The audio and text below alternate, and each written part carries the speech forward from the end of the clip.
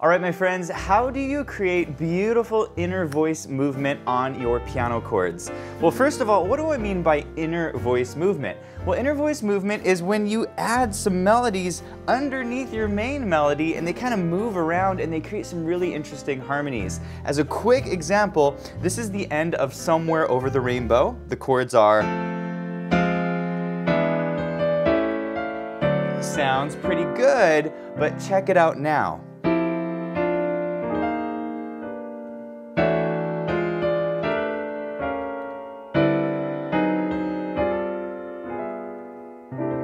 So in today's lesson, I'm going to show you exactly how to add up to 3 inner voices to your piano arrangements so that they sound more beautiful and interesting. So let's go ahead and dive in. All right, we're going to use the last few measures of Over the Rainbow to demonstrate this concept. We'll go over the basic chords and then I'll show you how to start adding these inner voices, starting with 1 voice, 2 voices, and at the very end of this lesson, you'll learn how to add up to 3 inner voices. So make sure to watch all the way to the end. All right, before we get started, if you're enjoying this video, please hit the like button, and if you're new to the channel, be sure to subscribe for more videos just like this. All right, so the tune we're using is Over the Rainbow, and at the very end, you've got this beautiful melody.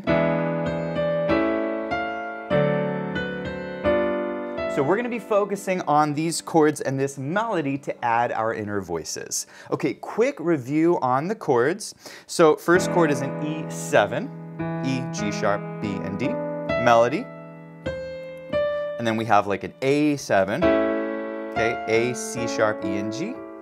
And then D7, right? Really simple. It's like a D major chord, and we're just adding the 7th, which makes it kind of sound jazzy. And then a G7 is going to be this, okay?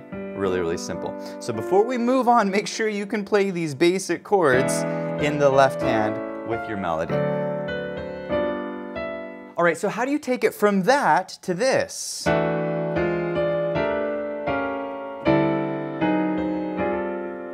Well, that's what we're going to talk about next. All right, so how do you add your first inner voice? Well, the trick is to suspend your third. Okay, so check this out.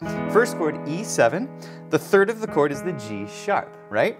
So what we're going to do is we're going to suspend it up a half step to the A. This is called a sus4, okay? So we're going to do it on the E chord, and then resolve it, and then we'll do it on the A chord.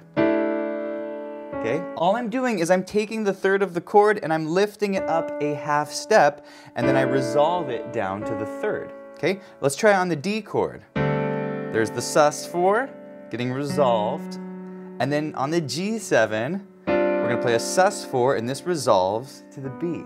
Okay? And so what this does is it creates a little inner voice. Instead of going, right? We have, you hear it? And you can even sing this inner voice, right? Da-dum, da-dum, da-dum, da-dum, right? And then when you add your melody, it just sounds really beautiful. It's almost like a cello playing a little counter melody. Now this sounds great, but all of your notes are sort of clustered together, and part of getting a really nice inner voice movement is to spread the notes of your chord out. So this is step number 2. And basically in this step, we're going to take these notes from these chords and we're going to spread it out a little bit.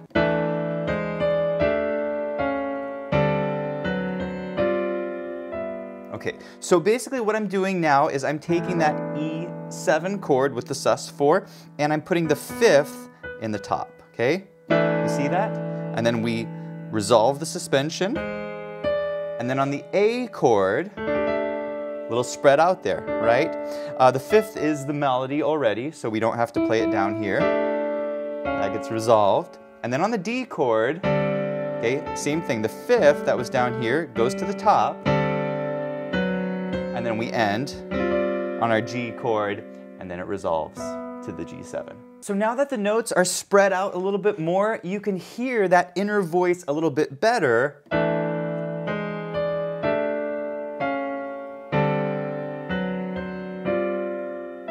By the way, the lesson sheet music you're seeing up here on the top left of the screen is downloadable and printable over at pianowithjonny.com.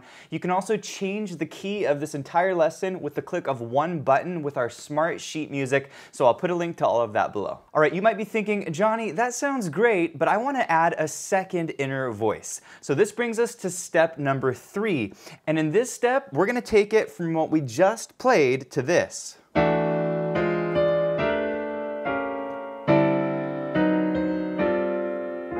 Ooh, it's a little more interesting. So what exactly am I doing? Well, I'm using a really cool trick where you can harmonize your sus4 chord with the 9, okay?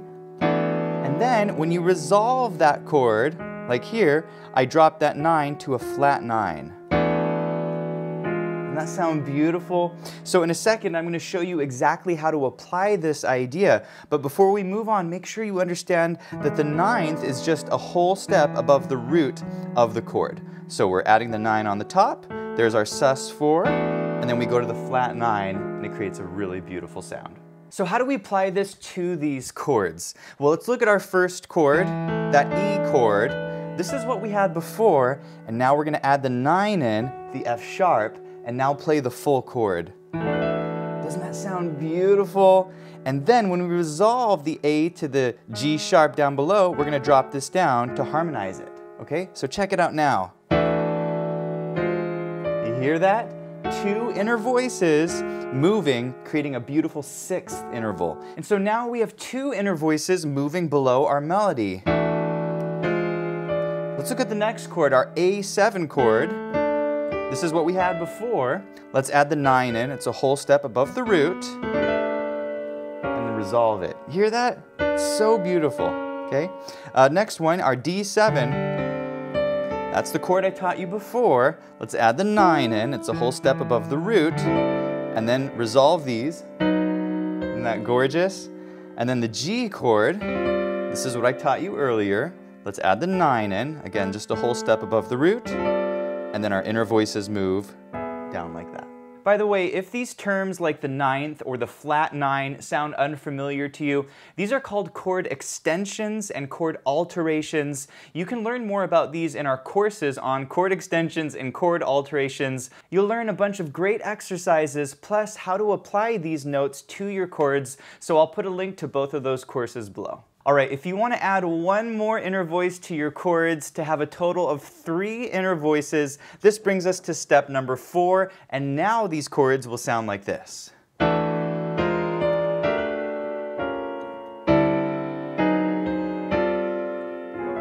Doesn't that sound amazing? So what exactly am I doing? Well, I'm using a very cool trick where I resolve the 5th note from my chord down to the flat 5, which is also called the sharp 11. So let me show you what I mean.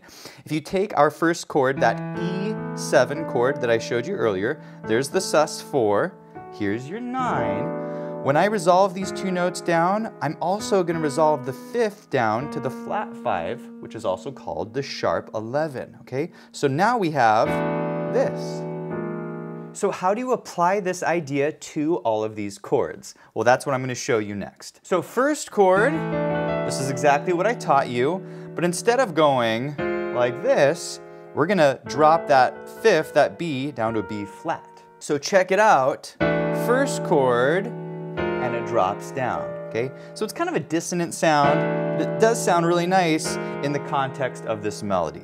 So once more, you have 3 voices dropping down underneath the melody. We've got 1 dropping here, we've got 1 dropping here, and then 1 dropping here. Okay, let's look at the next chord, our A7 chord with the 9.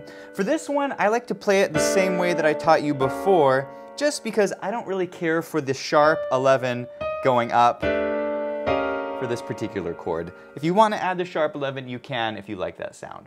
Okay, next chords. Ooh, what am I doing here? Okay, let's look at the first chord, the D chord. This is what I taught you earlier. And before we were just resolving these down, but now we're going to add the 5th to it and resolve this down to the flat 5 or the sharp 11, okay? So now we have, doesn't that sound amazing? And again, we have 3 inner voices. We have da-dum, and then we have da-dum, and then we have da-dum, right? And together, you get a really beautiful sound. Okay, final chords.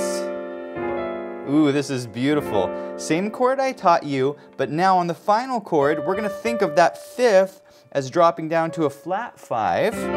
So now when the melody comes up to the E, we're gonna think of that D as sort of being doubled by a second voice. So one voice is going up for the main melody, but the other voice is coming down to the sharp 11. And so therefore we have 1st chord, 2nd chord. Again, 3 voices moving in the middle, 1 moving down, 2 moving down, and then 3 moving down. Hey, thanks for watching, and if you enjoyed the lesson, please let me know in the comments. Also, be sure to check out pianowithjonny.com. We have over 1,000 step-by-step lessons for all playing levels where you'll learn your favorite songs, styles, and how to improvise at the piano. Thanks for watching, and I'll see you in the next one.